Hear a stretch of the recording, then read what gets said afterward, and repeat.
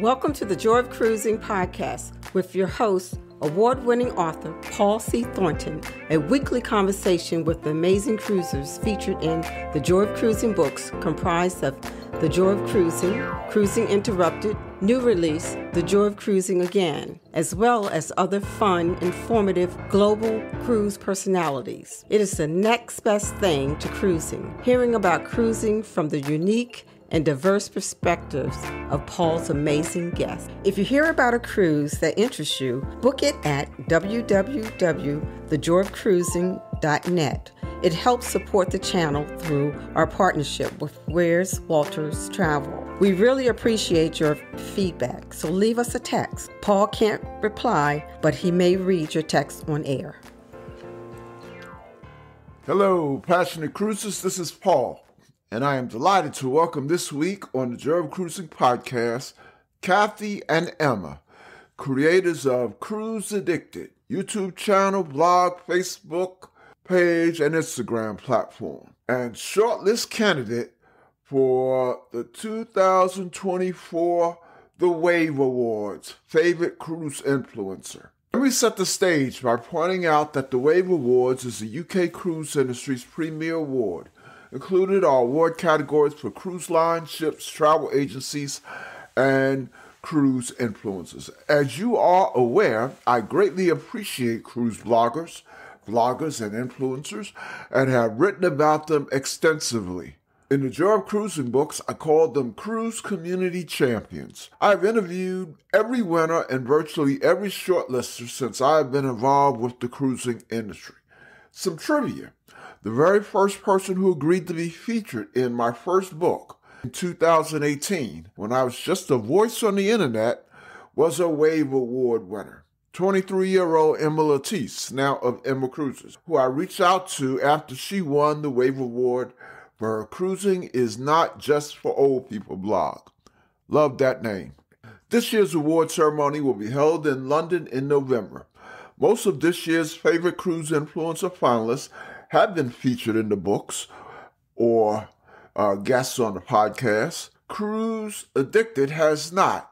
Love that name as well. And I thought this was a great opportunity to get to know Kathy and Emma and to share passionate cruiser stories with the cruise community. I love this time of the year when the Wave Awards are pending because it always presents opportunities to enlarge my circle of global cruise friends. Kathy and Emma is the dynamic duo behind the scenes of Cruise Addicted. Fueled by a shared passion for cruising, they bring a wealth of experience in travel, business, photography, and writing.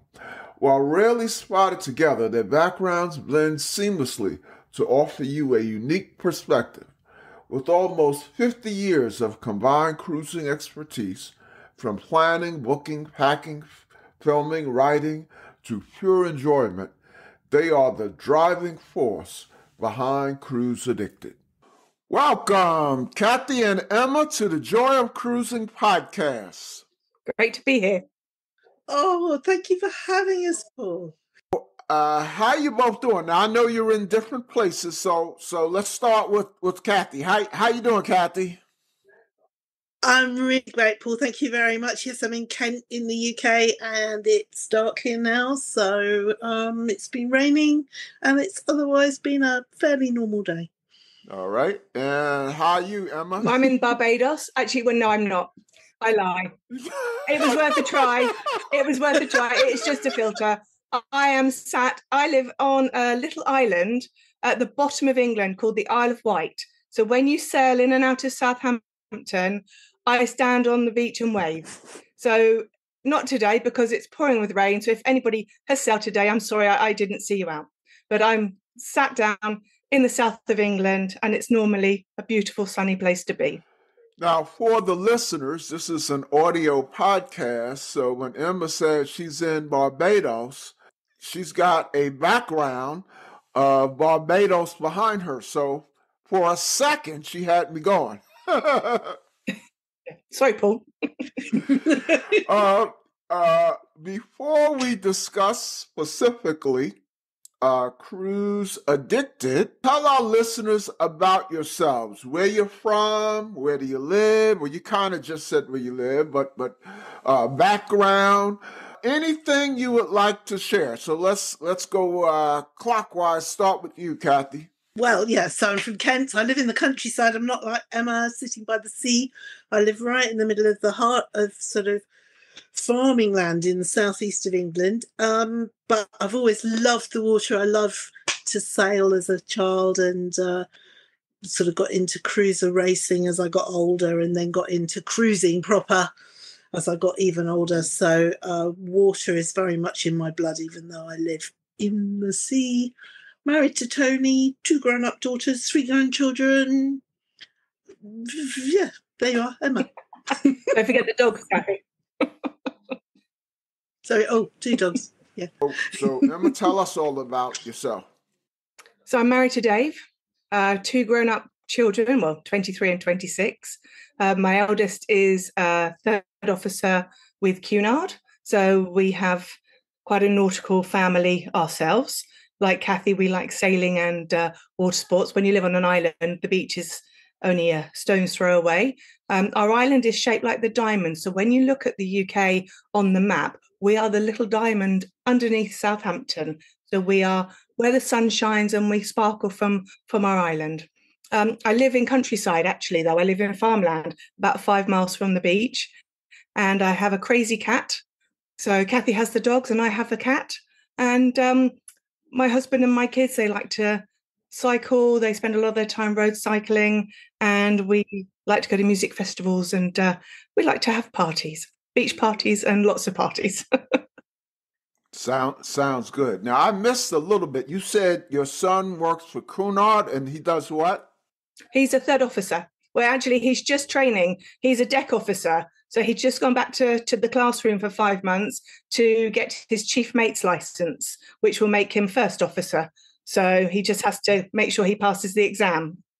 So have you cruised Cunard when he's been on? To his embarrassment, yes. So tell me what you did to embarrass him. Everything. I think just walking up the gangway was enough. Did he have you up on the bridge? Yeah, well, we're lucky enough that we are close to Southampton, so I can pop over and have lunch with him and more pick up his, winter clothes if he's heading to the sun, or take over some warmer clothes if he's heading to colder climates. So when it's a turnaround day, I can pop and see him. So he can cope with that. But when we sailed last time with him, actually on a cruise, and he was on the mooring wings that come out at the bow of the ship, where they moor, they're mooring stations, they're called. But I could lean over the side with my camera and I could see him on the mooring stations, and he was on the walkie-talkie and concentrating very hard, and I'm going, James! So I think that probably embarrassed him enough. So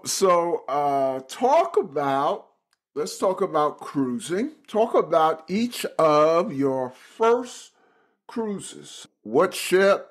When was it? What were your initial impressions? Kathy? 2001, I went with my parents. So they were massive cruise fans and they have been cruising for about 25 years at that point. And I'd sort of vicariously watched them going all over the world and been really very, very jealous. And when it was their golden wedding anniversary, they decided to take the whole family. So my husband and I, our 2 girls, my brother and his wife, their 2 boys, my parents. We had 5 balconies in a row, opened all the doors, and I just loved it. I loved everything about it, and I'd always thought I would. So it's very unusual when you really want to do something, and then when you do it, it's even better than you thought it would be. So I really, really just took to it, and that was P&O Aurora. Which is, funnily enough, a lot of UK cruisers' first ship. I don't know why, but a lot of people say, oh, yes. So yeah, we didn't go very far. We just went up to Zeebrugge and down to the Channel Islands, and oh, we just had such a lovely time. And then yeah, completely hooked really from that moment on. I was just getting ready to ask you, were you hooked immediately? And sounds like you were. Yeah, So yeah. so you knew you were going to get back on a cruise ship. How long was it before you got back on a cruise ship? I think it was about a year, maybe two. And we booked another short cruise, just my husband and I, and we thought, well, we'll try. And we booked a Royal Caribbean Independence of the Seas, and we went to Cove in Ireland for the weekend. So it was very, very different, much younger line, much buzzier. And we thought, oh yeah, no, we can do this too. This is great. We loved that too. So then we booked a transatlantic on Queen Mary too. So we thought, fine. And really from there on in, we probably cruised once or twice a year, going forward really. So yeah, love it, love it. So you're like most of my guests. You got hooked immediately. I asked everyone that question. I used to keep a tally because I once surmised that 90% get hooked right away, and I actually was doing a tally, and I was easily over 90%. So I do occasionally run into folks who are not hooked right away, and they get hooked later on. How about you, Emma? What was your first Well, cruise? I pre-children, I was a travel agent. We were a cruise Oh, travel agent. So they sent me on my first cruise when I was 21 last year, recently. very recently. So I'm still new to it. So yeah, if only. So it was on Fred Olsen's Black Prince, tiny little ship, 27,000 tons, used to be a car ferry. So what they had done, where the car space was on this vessel, they didn't really fill it with anything. So it was a little bit unbalanced when it became a cruise ship. And it had quite an unusual feel when you sailed on it. And I'd never been more seasick in my life. Oh my goodness. And I went to the reception and I said, I'm so seasick. And she handed me 2 tablets, and she said something along the lines of, we don't charge for these because we don't charge you to be seasick, so we don't charge you to cure it either. So something along those lines. And I got back and I'd really enjoyed it, even though I needed to see the horizon. I was sort of hooked, thinking, how am I ever going to afford to do this on a mere travel agent salary? And then it wasn't before too long that I actually ended up on the QE2 with my mum. So we actually sailed on the great ocean liner QE2.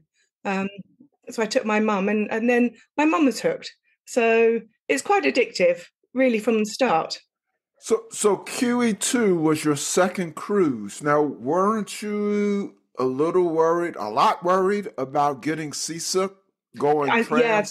that was transatlantic, right? Oh, no. She used to do some regular holidays as well. So you Okay. could just do a 2-week holiday down to the Mediterranean. She did all sorts as well as transatlantic. So yes, I was worried, and everyone had said how the Bear Biscay could be pretty scary, and this was autumn, so it could have been a bit choppy. But I went armed with seasick tablets and didn't need any of them. So a completely different experience. Are you pretty much over seasickness now? Never been seasick again. It was Wow. literally just that ship. There was something quirky about her, where it was a converted car ferry. Living on an island, I've got no option but to get on a boat or a ferry or a hovercraft if I want to go to the mainland.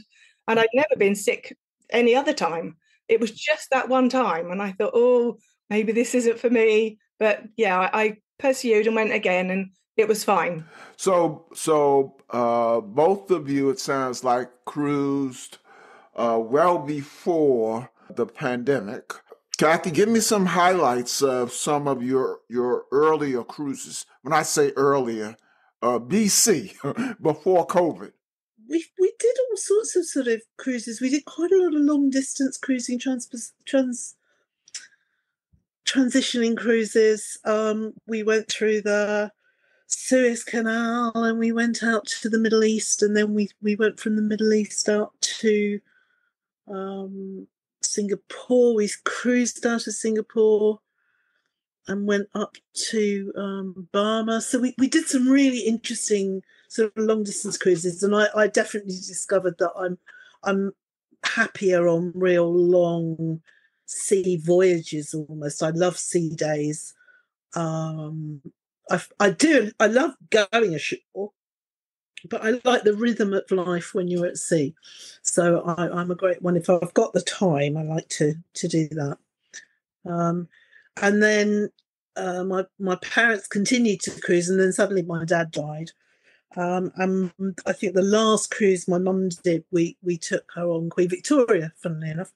And we all went down to the Med for 2 weeks. So that was a very special time to cruise with mum, just the three of us. And, it really was the last thing she did. So to be able to cruise with people at different points in their life, whether they're children or whether, by that point she was in a wheelchair, is a very special way to spend time with somebody. So I think that's one of the things I do like about cruises, that you can do it at any stage of your life. Last year we took our 1-year-old granddaughter, so it's really special. Marking milestones, like that cruise with your mom. Being able to enjoy it at different points in your life. I think. My dad passed a few years ago, and I think I think a lot about what it would have been like to cruise with him. And then the pandemic came. Did you do anything noteworthy in the pandemic? Some people do things noteworthy. Grow a garden, run a marathon. Oh, me personally. Yeah. No, I worked. I was one of those weird people that had to go to work. So basically, I went to work and I queued in supermarkets. That's about it. I didn't know. I did actually do some sort of cruise stuff during lockdown, but mainly no. I just was very boring. I didn't. I think Emma had a good time. You did a lot of Zumba or something. I seem to remember, Emma. I did a lot of Keep Fit classes and Zumba. I think it was the fight of the Wi-Fi in our household because Oliver was trying to do his A-levels, Dave was trying to work on Google Teams, and my eldest James was trying to do his Phase 5 cadetship via Zoom. And the poor Wi-Fi was just screaming. So, it was a bit of a madhouse here. So what were some of your highlight cruises, BC, Emma? We'll be right back. The Joy of Cruising podcast guests receive a gift sponsored by GigSky of a 3 gigabyte cruise plus land data package valued at $60. Relying on ship Wi-Fi is slow, unsecure, and sometimes not available. And at foreign ports, travelers don't want to pay their carriers high fees. GigSky provides a solution that will save them a significant amount of money. To get your own data package usable on the ship or in ports, here is my link to GigSky. https://gigsky.pxf.io/NLOXOR. This can be found in the show notes below. For a 10% discount, use the code Joy of Cruising.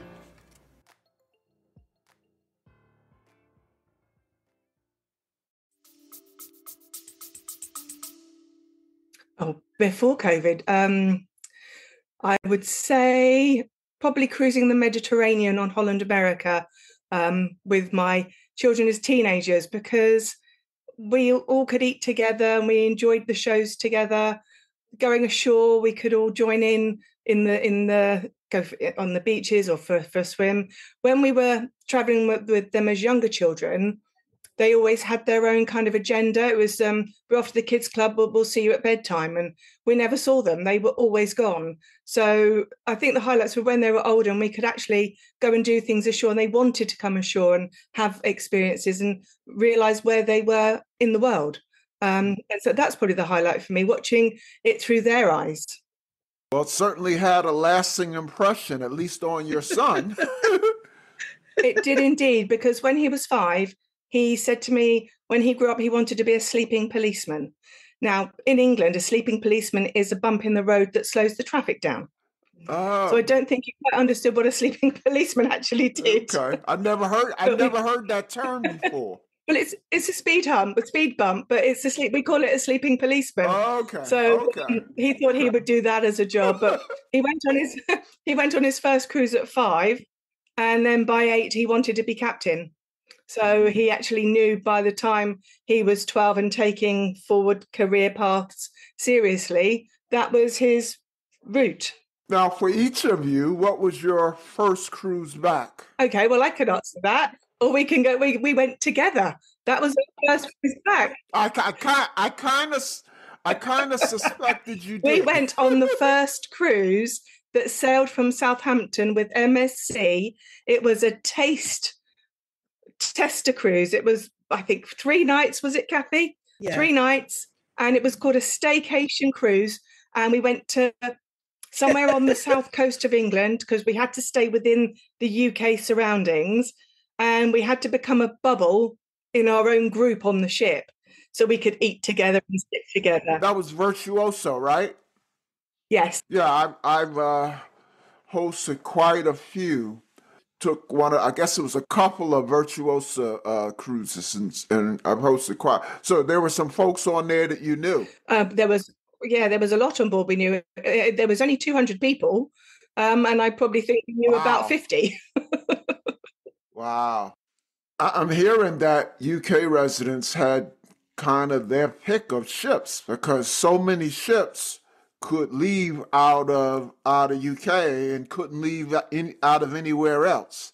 So yeah, that's right. But they did a staggered start, so not all the fleet were launched at the same time.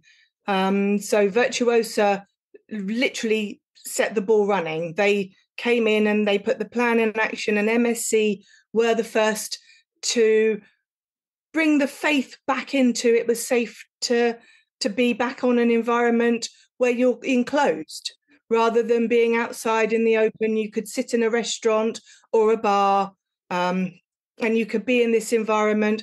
Going ashore was a little bit more challenging because you had to go within the bubble of your tour, and everybody in your bubble had to go with you. The children had to go with you whether they wanted to or not. So it was early stages, baby steps.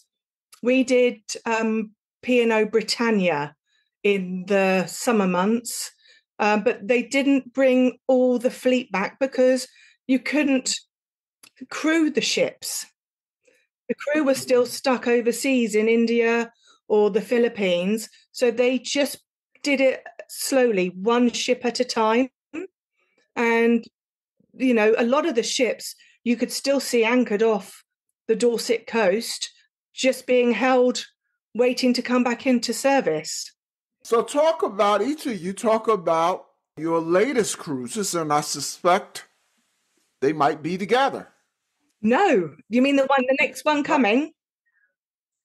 Well, give us some highlights of some recent cruises. Okay. What do you call that? AC. After COVID. Okay, well, we did a couple together. I did a big one to America, really at the tail end of COVID when the testing was still in force. We did 25 nights to Canada and America. Oh, my goodness, 25 That was nights? A good one. Yeah, Kathy did a long one as well, didn't you, for the Pacific? Yes, I did Auckland to Vancouver this spring. Wow. Yeah. How long was that one? 24, I think. 24 nights. Wow, 25 nights, 24 nights. Yeah. I tell you, we did our first transatlantic not too long ago, and I think that was like 16 nights. And it was fine for me, but it was driving my wife crazy. Oh, that's... The first 8 days were sea days. And around day 6 or 7, she was like, I need land, I need land, I need land. Oh, see, I really enjoyed the transatlantic part because we went from Southampton to Corner Brook in Newfoundland. And as we got closer to land, the sea became like a mill pond. And I could have just sat there every day in that conditions. It was just beautiful. It was so peaceful and restful, and there wasn't the traffic or the noise or anything like that. It was paradise.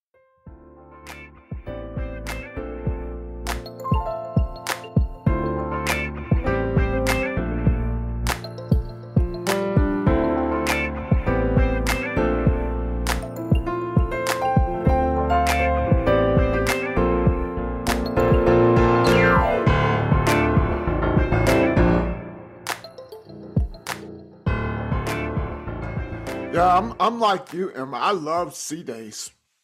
Give me sea days over port stops most of the time. I mean, it depends on the port stop, but yeah, I just like to relax. Now, how for each of you those 2 long cruises? How long? What was the longest time period for which you had sea days? What was the longest time you were at sea? We to be honest, I honestly couldn't tell you because we crossing the date line completely confused everybody and everything. So I was on Grand Princess. Well, we were on Grand Princess, and I really find it hard to believe because we were not the first princess ship to cross the international date line, I'm quite sure. But the app stopped working. You know, the Medallion app? Oh, wow. So even the ship didn't know what day it was. So it was sort of putting things up and then taking them down again. So people were going around going, is it Tuesday? No. Is it? And so we were wrong until we got to the next port where they obviously got someone to reset it. But I think it was, Mine was definitely a week. I didn't have that hassle. We just sailed to America. Easy. So yours, Emma, was a week straight of sea days? Yeah. Which ship were you on? Sky Princess. Yeah, Sky Princess. Okay. Yeah. Okay. All right. What are other highlights that you all have had post-COVID? Well, I can answer that one. I went on the Island Princess last summer, and we went to the land of the midnight sun. Oh, wow. So it was all the beautiful Norwegian ports. Tromsø is stunning. We went on a picnic excursion, a beach picnic. We picnicked in the fjords on Golden Sands. We paddled. It was a beautiful hot sunny day. We sat with reindeer on the beach next to us. We foraged for cloudberries. We visited Lofoten Islands, and we went right to the top of Europe, to North Cape. Every day for 2 weeks was absolute beautiful sunshine, 25 degrees, clear skies. It was miserable at home. In England, everyone had rain. We had taken the most spectacular weather with us. And I fell in love with Norway. That since then, I've been to Norway twice more.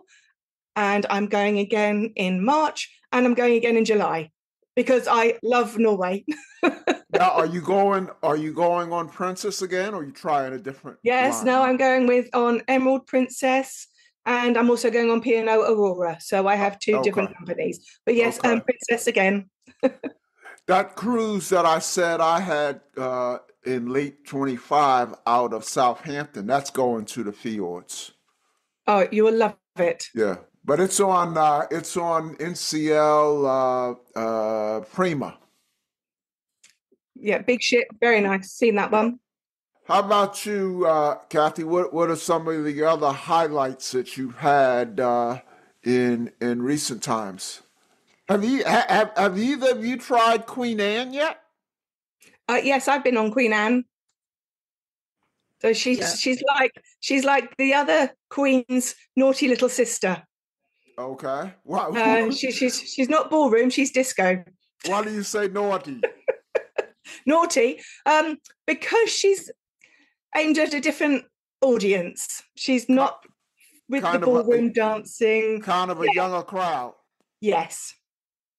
She has a much younger vibe, and the Queen's room isn't a grand ballroom. There's light screens for light effects behind the DJ and things like that. So it's not designed like the other Queens. She's quirky, and she's got a fun element. 2 weeks ago, got back home from my first river cruise. So we went through lots of locks. Have either of you or both of you been on a river cruise? Yeah. I was last. I did mine in July. Kathy did hers in October. So I probably did the last one, and I did mine in the summer, so it was glorious. And then Kathy and I did one last year in the summer, which was also glorious weather. But the last one I've just done on Riviera cruises, we did the Rhine, and it was spectacular. Where did you sail, Paul? Amber Waterways. Okay, what route did you do? It was southern France. It was the Rhone, right? No, Right, yes, Rhone yeah, or the Rhone? Rhone. Rhone. Mhm. Okay. Rhone, yep. Yeah. And yeah.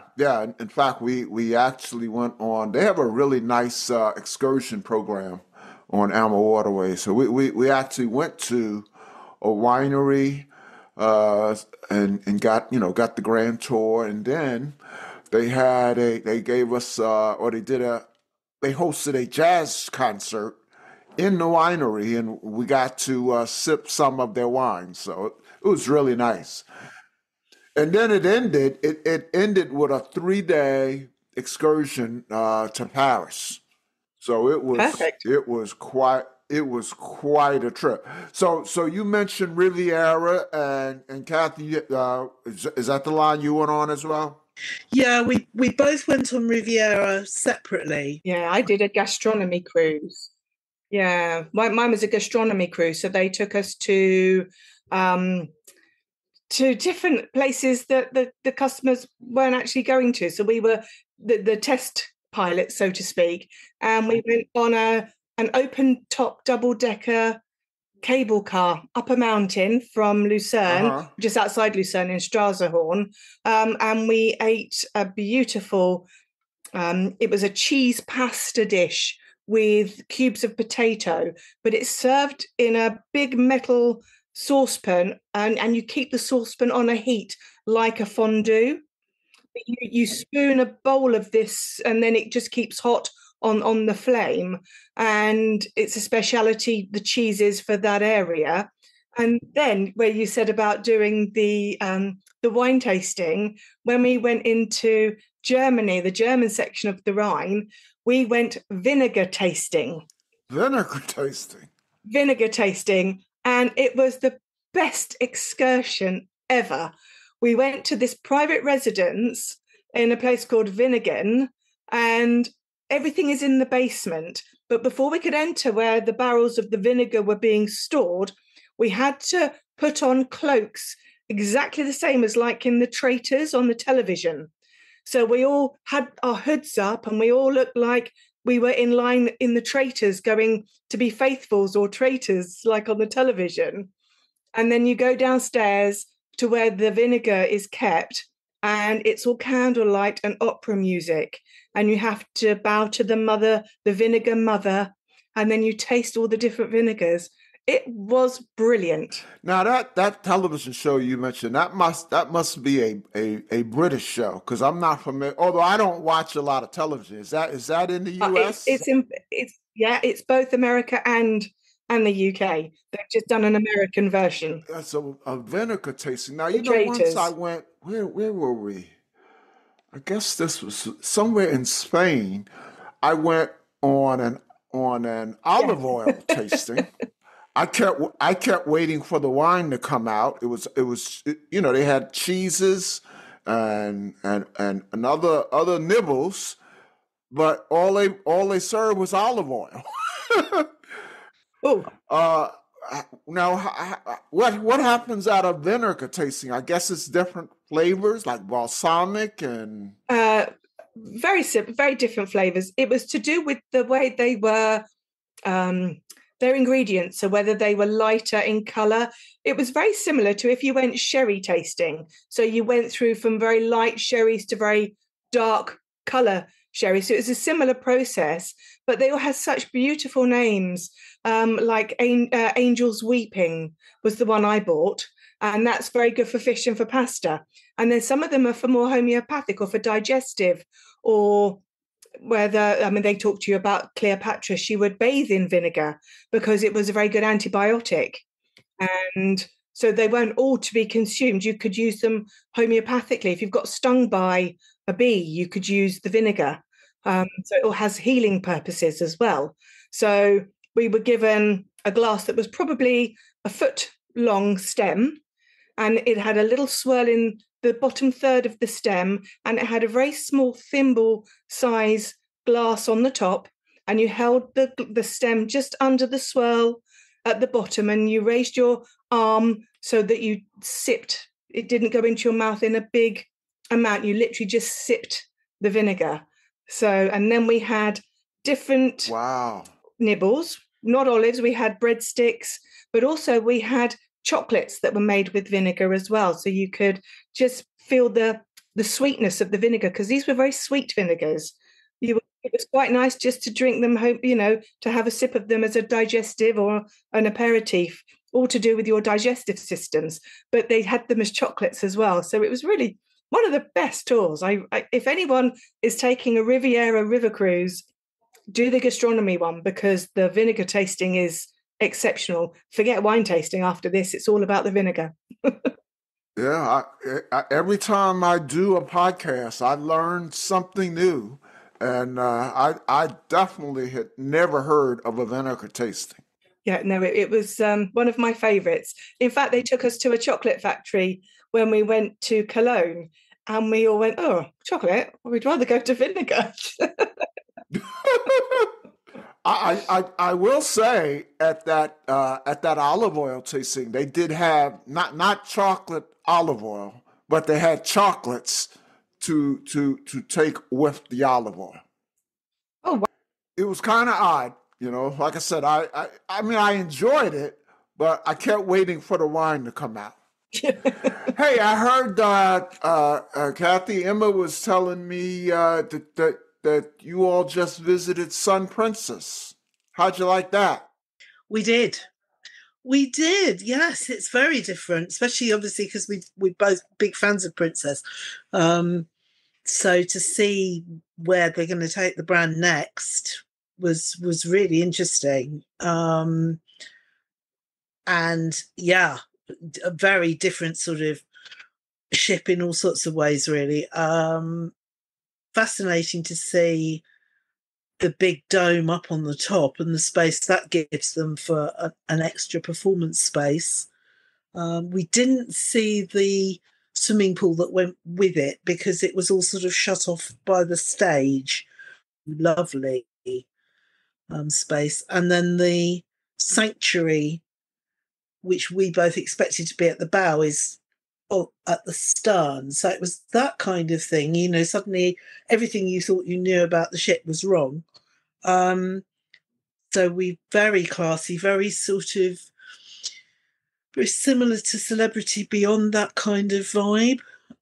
Slightly more modern classic than Princess has been before. It's always generally been quite comfortable, furnishing kind of wise.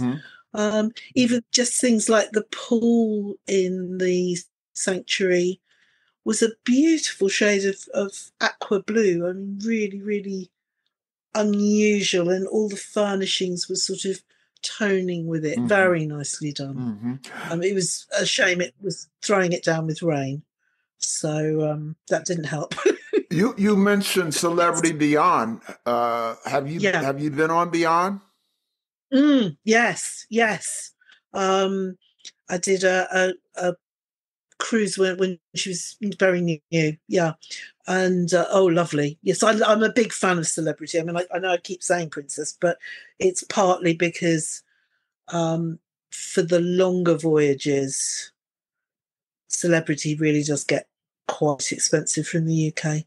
But no, I'm a huge fan of Celebrity. Yeah, Beyond is actually my favorite ship. Although my next cruise, I guess it's November, is on Celebrity Ascent. So my expectation is it's everything Beyond had, but a little better. Yeah, beyond, so to speak.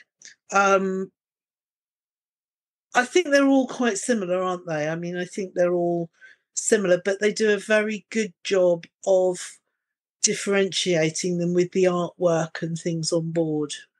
So I really like that.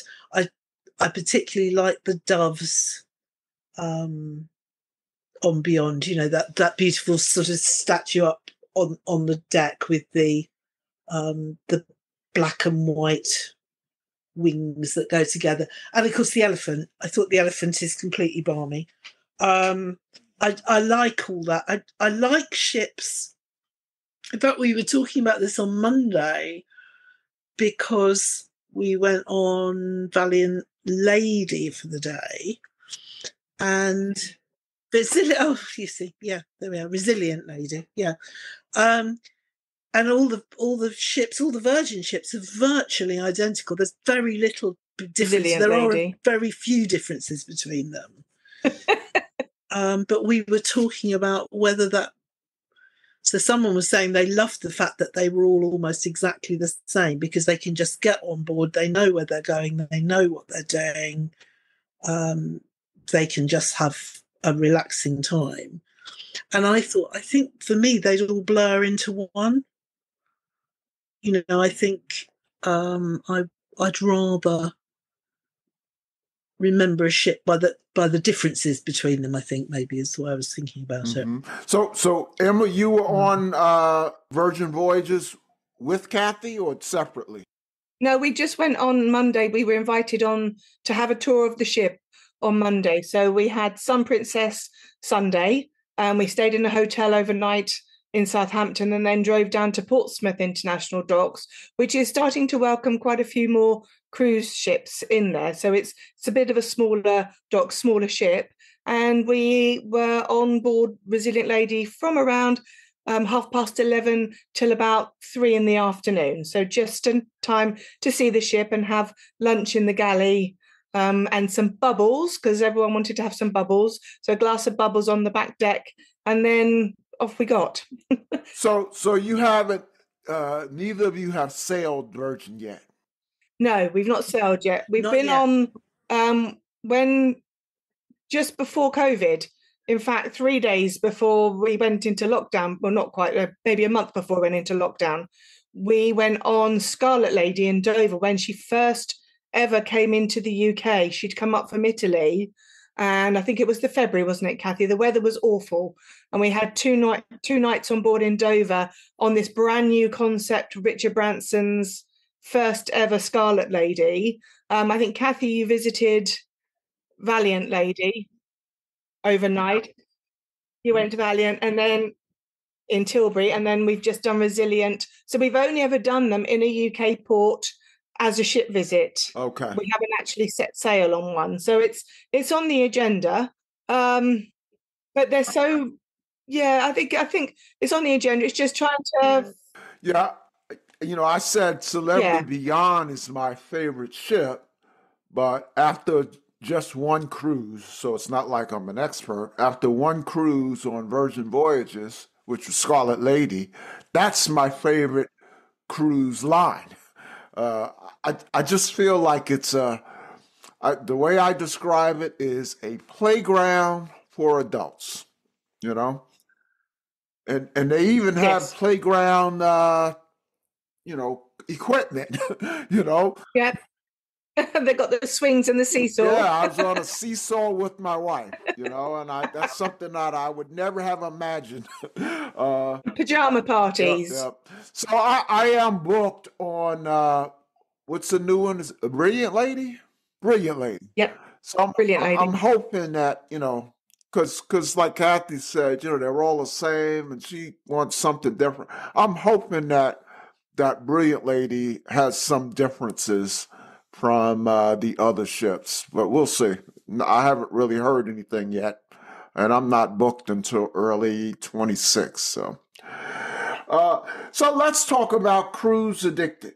Talk about the creation of your brand. Okay, well, I'll start with this one. So we've just turned 8 years old. So 8 years ago, the group was set up. It had a different name at the time. It was set up by actually a different lady called Becky, and she had sailed on one cruise and thought this was everything she loved about holidaying and set up a cruise group. A little bit naively, maybe, but very brave thing to do. And I met her on a cruise and became a moderator for the group. So then we kind of ran this group alongside for about 4 years leading up to COVID. And then COVID happened. And it wasn't the industry that Becky wanted to be part of. She was never going to take a vaccine to allow her to be on the ship, which was the way the cruise lines were going forward, which is absolutely fine. That's her personal choice. And her life was just going in a different tangent, and she felt herself moving away more from the group. I kept it going throughout the COVID years, and literally when Kathy and I sailed on the first post-COVID cruise, and we could sit and have a chat about the whole situation, Kathy said, well, let's take it on together. So at that point, we addressed the situation with the original lady that opened up the group, and she was more than happy for Kathy and I to step in and rebrand and keep the ship sailing, basically. And then we've gone really pretty much from strength to strength. The YouTube is now coming up, Instagram's growing nicely, and we have a fabulous community on our Facebook group, 17,500 very friendly members. It's a really safe space, I think, for ladies as well that want to come and ask questions. It's, they know they're not going to be shot down by somebody that's, happy to sit at a keyboard and just type a bit of a sarcastic comment. Because we have the policy that every question is a great question, and every question should be, answered seriously. Now, was the name Cruise Addicted from the beginning, or did you all rebrand it when you took it over? Well, it was called, I have to think back 8 years now, we were called something along the lines of Rate, Rant and Review, and that was a bit of a daft name. And then it was rebranded to Cruise Addicts. But we were aware there was another Cruise Addicts in America. So when Kathy and I kind of stepped in, we didn't want to take it beyond what people were familiar with. So we just thought if we made it from Addicts to Addicted, it was still a familiar name. We still had the same logo. We weren't steering it too far away that our members couldn't find us. So we kind of let's just small steps. So we've been Cruise Addicted probably for, I think, 3 years. And I don't think anyone could remember us actually being called Cruise Addicts, to be fair. I think it just feels right that we're Cruise Addicted.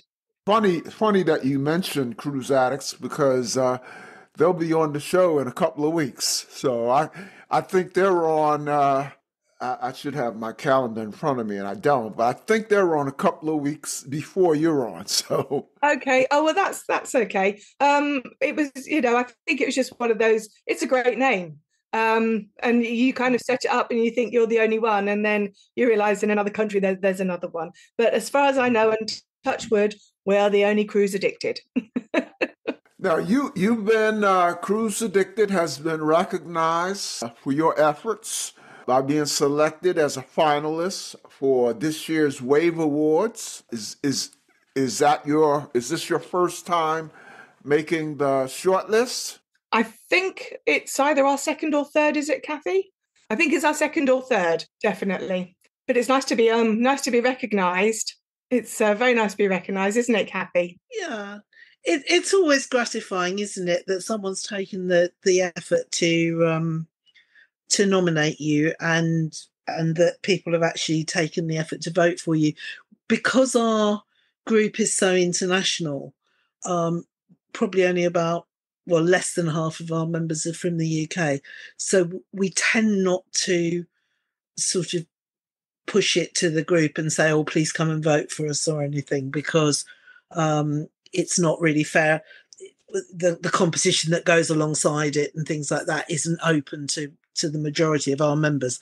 So we don't kind of publicise it particularly to the group and say, oh, please all vote for us or anything, because really there's no point. So we don't expect at all to be kind of to go any further than we have. But it's lovely to be recognised. And because Emma and I really don't fit the mould of the majority of the sort of people-orientated group, bloggers and vloggers, so everybody else really is a person, whereas we're almost sort of trying to be Cruise Addicted rather than to be Kathy and Emma, if that makes sense. So, it's not as easy for people to fall in love with us.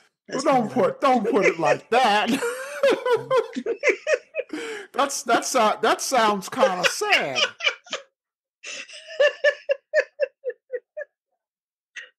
Oh no, but I just, we're really not about us. I don't want to. What I don't want to do is make it sound as if we're against, people that are, or most of the people. It's a personal brand. Jenny Cruise Mummy who won last year. It's very much Jenny, because there's only Jenny, and it's her. She is the brand, because she is a mummy and she likes to cruise. I mean, it's a very nicely packaged, story. But, we're up against really a lot of very talented other media and cruise content creators. So everyone deserves to be on that list. There's some really good colleagues there. And we all get together, actually, when we're on ship visits and especially on Sun Princess over the weekend. We had a lovely time dancing and having a glass of fizz with everybody. It's really good to get together. I think for Kathy and I, we are both live quite a way away from each other. So actually, when we saw each other on Sunday, we hadn't actually seen each other for over a year. So everything that we run with the group is done remotely via FaceTime or telephone. Kathy's married to Tony and has her life in Kent. I'm married to Dave and have my life on the island. So a lot of our we'll look forward to it either way. Are the face of, but we quite like being the brand rather than the face of, because if I go on a holiday, I can represent it as Cruise Addicted. We don't need to travel together. Well, just don't sell yourself short. Like I did last year with Cruise Mummy, I have vowed, and she had been on the show before, but I have vowed this year that I'm going to invite the winner on. So I might be seeing you both again real soon. Well, that would be. We'll look forward to it either way. What are you working on now at Cruise Addicted? You anything special? Kathy does these great cruise planners, which we she'll talk about those, but those are always in the pipeline. She's a genius at making notebooks and planners and A4 pads and things. So those are really good fun. I'm working on some videos. I've got some cruise videos to get up online. So it's been a little bit of a hectic time for me. But I've got some videos in the pipeline got to get the vinegar tasting up. I haven't got that up yet. So the Rhine cruise has got to come up. So I've got to get the Rhine River cruise up. I think I've done something since then, but I have no idea what it is because it all just blurs into one after a while. Now, has Cruise Addicted ever done, or do you see in your future a cruise addicted group cruise? We've never done one. To stay clear, because we have, as I said, well, as Kathy's just said, we have probably a third of our members in Australia, a third of our membership base is in America, and then a third is in the UK. So trying to get enough people to want to do the same thing on the same ship at the same time for us would be quite challenging. But every time I book a cruise, you can be guaranteed I will never travel alone. There'll always be, oh, we'll come with you, we'll come with you, we'll come with you. So I end up with about 10, 15 people coming with me. So that's about as group as I get. Okay. Well, tell our listeners how they can keep up with Cruise Addicted on social media and the internet. Well, they can find us on our Facebook group, Cruise Addicted Group. We also have a Cruise Addicted page. So if you're not a fan of being part of a group where people are asking questions, you can just follow us on our page. So things that we do will come up, so you can keep in touch with us that way. We have a Cruise Addicted Team Instagram page. So where I'm a photographer, a lot of my stuff is visual, so it's quite good for me to use the Instagram base. I make the reels and stories and bits and bobs like that, and Kathy does all the great write-ups and things. And then we have our YouTube channel, Cruise Addicted, and again, that's pretty much the visuals that I've recorded over the year. I think Kathy's got some stored up for me from her time traveling up over the Pacific. So we've got quite a bit of... Yes, once you stop going on cruises, then I can send you some of mine. Yeah. We've got quite a bit of content to come. So, yeah, keep watching, everybody. So let's talk about the future. So we've got some great ships coming out some have come out already in 24 and 25. So you've already been on Queen Anne. Let's see, what else came out this year? Icon came out, Utopia came out, Sun Princess came out, and I know there's some big ones coming out in 25. Are you anxious to try any of the ships about to come out or have recently come out? We've booked to go on Queen Anne. So I've got that in, I think, 2026. As far as Icon and Utopia, I'm not in any rush to try those just yet. They are possibly a bit big for me. Also, Paul, I'm not a huge fan of flying. I do fly, but I don't fly very far. If it comes to Southampton, yes, I'll give it a go. So I tend to cruise more from the UK. Kathy is more adventurous where it comes to long haul flights, and I think she's got one coming up at the latter part of this year. Yeah, but Princess again. So let's talk about yes. What do you have booked, Kathy? You go first. Yeah, so I'm going out. I've only got one cruise booked at the moment. I've just had to have some surgery, and so until that was over and done, I wasn't able to book, but that's all done now. So I'm heading out to Miami to join Enchanted in November. Okay. Enchanted Princess. And that's quite nice actually, because circling back to the pandemic, while we were all sort of sitting on social media when that was all going on, I actually made friends with a chef who said he was the chef for Princess, and he was up a mountain in Romania, I think, and he didn't look like he was a Princess Cruises chef, but, that was fine, and we chatted, and he sent me pictures of food, and I commented on them. And anyway, he actually did turn out to be the executive chef on board Enchanted Princess. So when Emma and I went on board last year, Emma, year before? Year before, yeah, year before. Year before now, yeah. So when we were on board, we caught up with him, and that was really lovely to meet in person. And I'm hoping to catch up with him again, hopefully go on the 360 tasting experience. That wasn't Chef Rudy, right?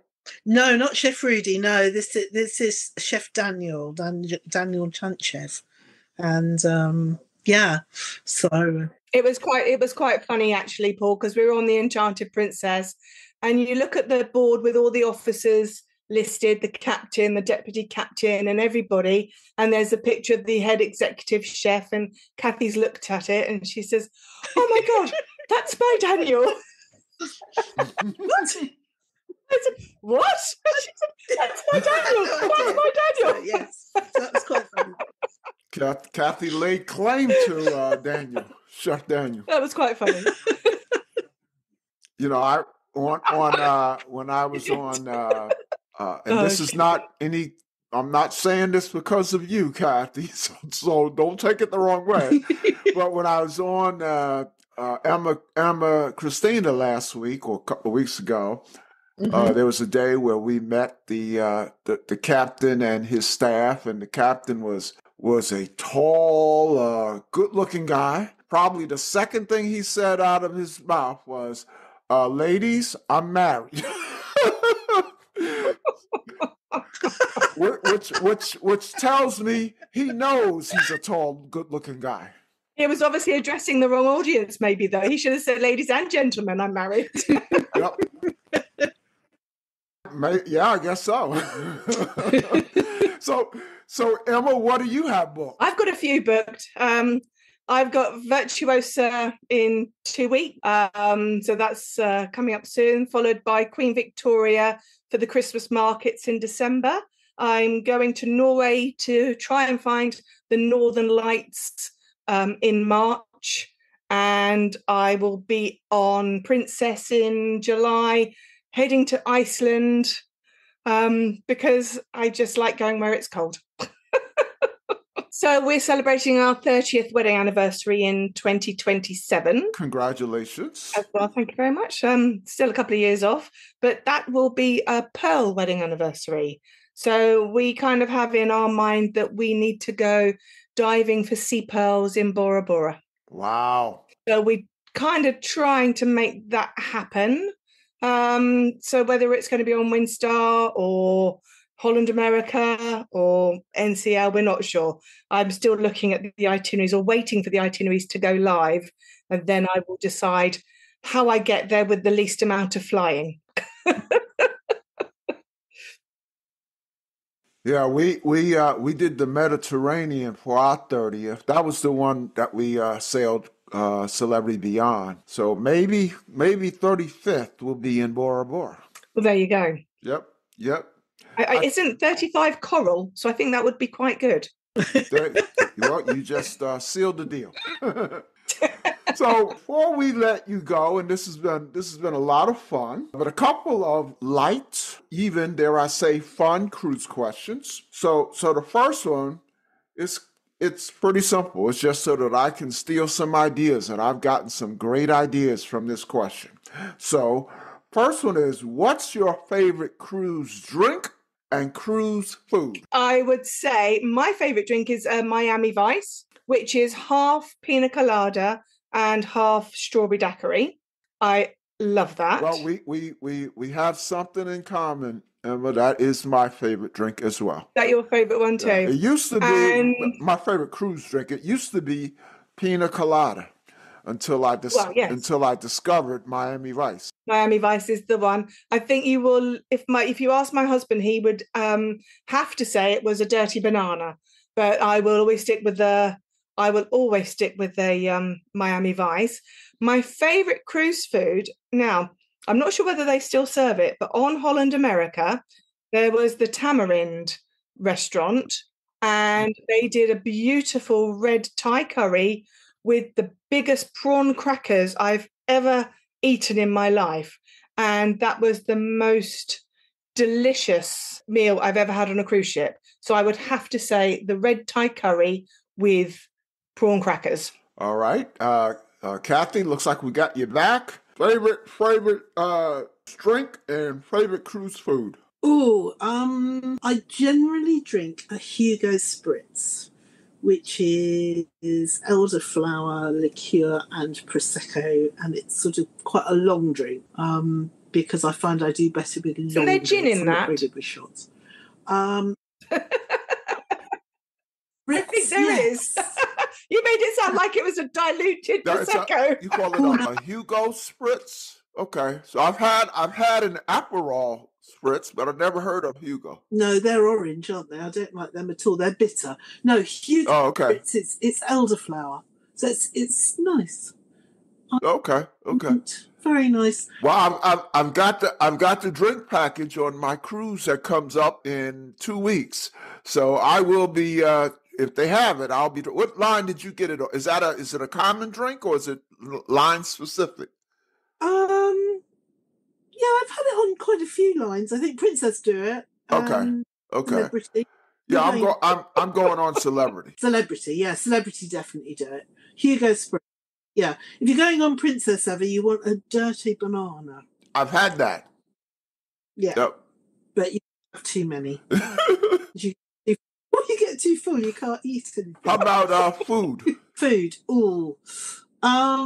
Breakfast, I will always end up having an Eggs Benedict. Even if I think I'm not going to, I usually do.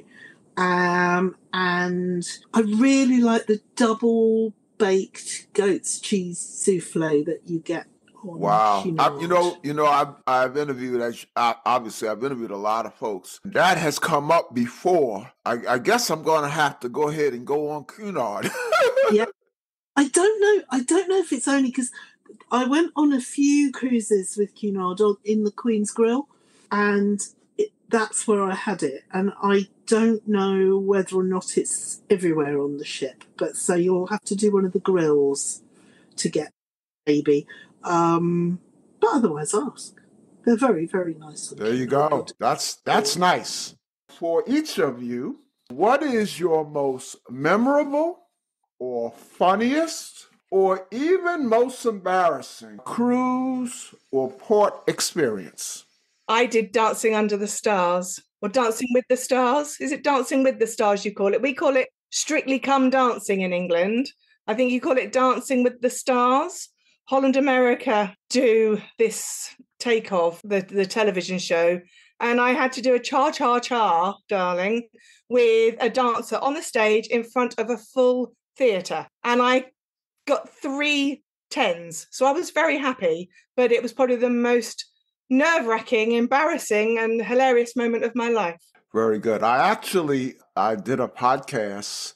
It's been about a year, and it was a former Holland America cruise director. He was instrumental in getting that Dancing with the Stars on the television program. He was like a director of what they came up with for Holland America. So that's an interesting episode if you want to hear how Dancing with the Stars at Sea kind of developed. It was his fault.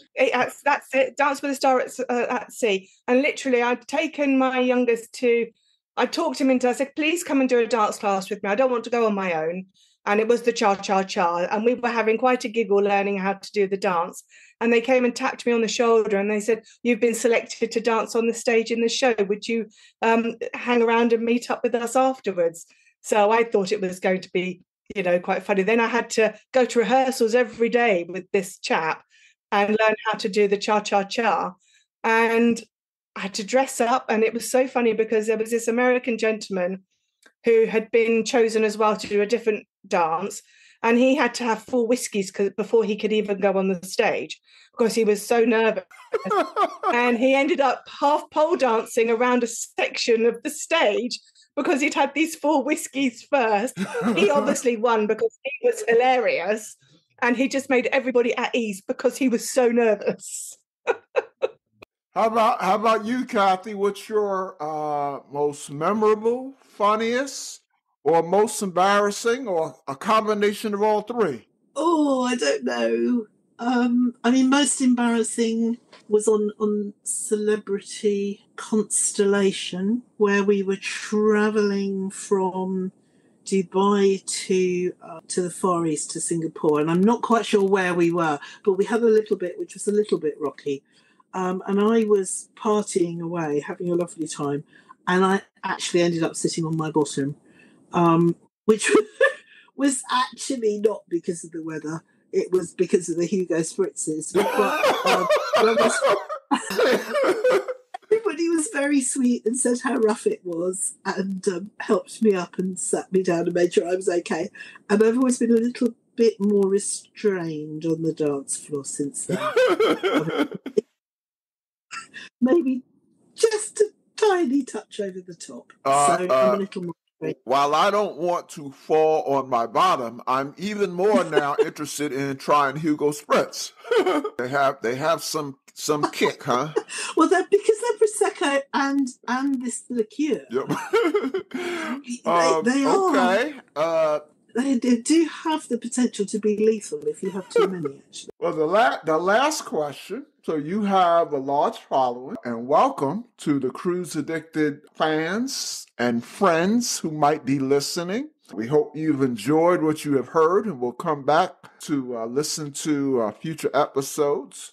Share one thing, each of you, share one thing that my listeners and your fans and friends don't know about Kathy and Emma. So they probably don't know that I actually have a day job. This is equally my day job, working with the beautiful cruise ships and doing videos. But by day, I sell wedding dresses. I am a wedding dress consultant. So I have lots of girls that come in and say yes to the dress. So I spend most of the day crying because they look so beautiful. And I always ask them, have they got a honeymoon booked and had they considered cruising? Or I get very excited if they're getting married on a cruise ship. That appointment goes in a completely different tangent. But by day, I sell beautiful wedding dresses. And now you only, I don't know a whole lot about buying wedding dresses, although I did buy one for my daughter.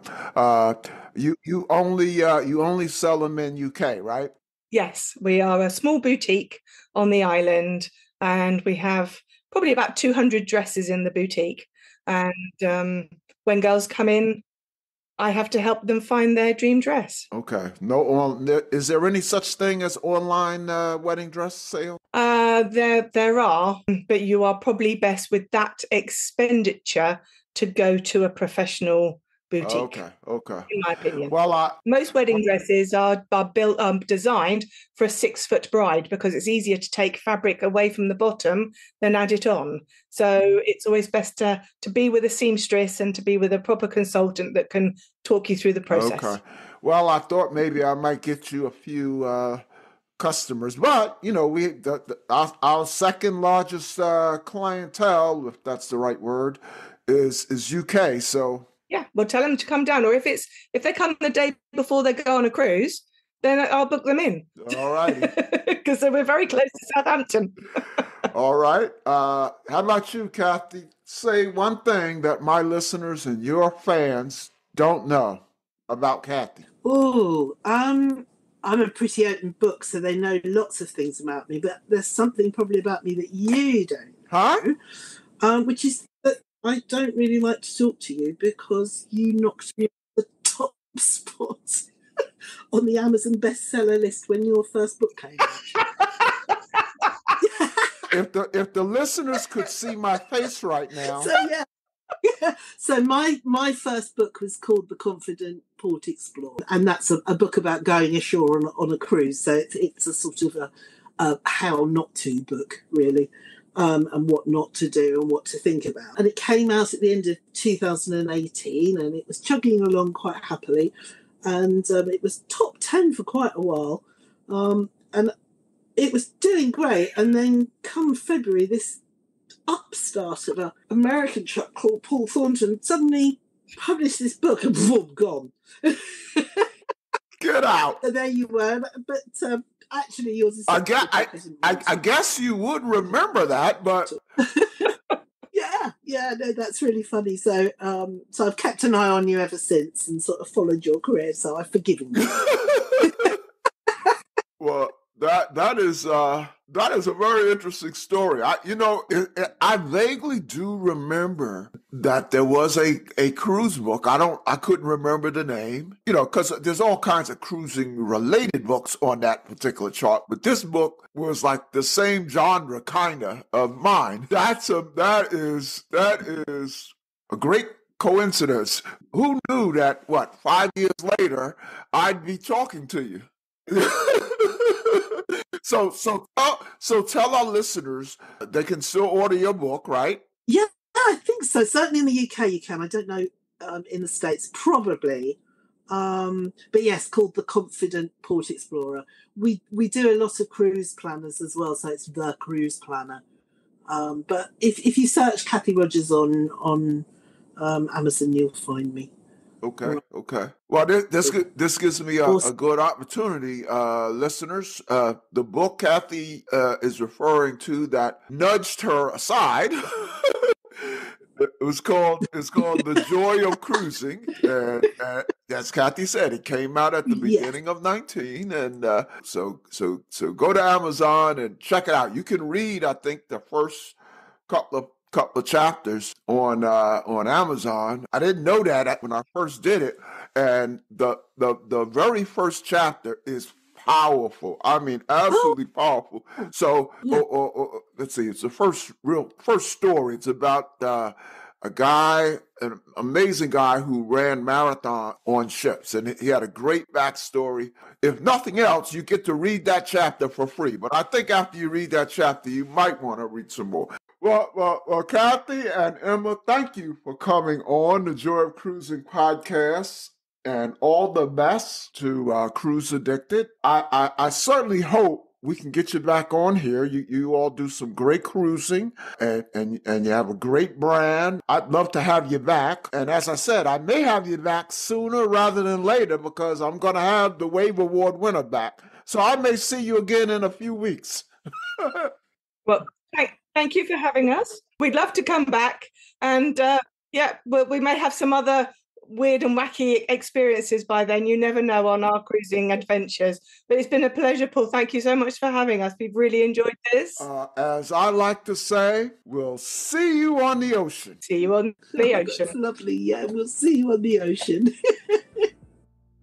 The Joy of Cruising and Cruising Interrupted, each $16.99 plus shipping, and new release, The Joy of Cruising Again, for $18.99, can be ordered at the link on thejoyofcruisingpodcast.com. For each of the 3 books, use the discount code Joy of Cruising Podcast and get $4 off. The Joy of Cruising books are also available at Amazon. Order the ebook at Amazon or your favorite online retailer. Stay in touch by joining the Joy of Cruising Podcast Facebook group or following the Joy of Cruising Podcast on Instagram. We're constantly adding new shows. Please leave a review and tell a friend about us. We hope you enjoyed this brief escape to the ocean. See you next week.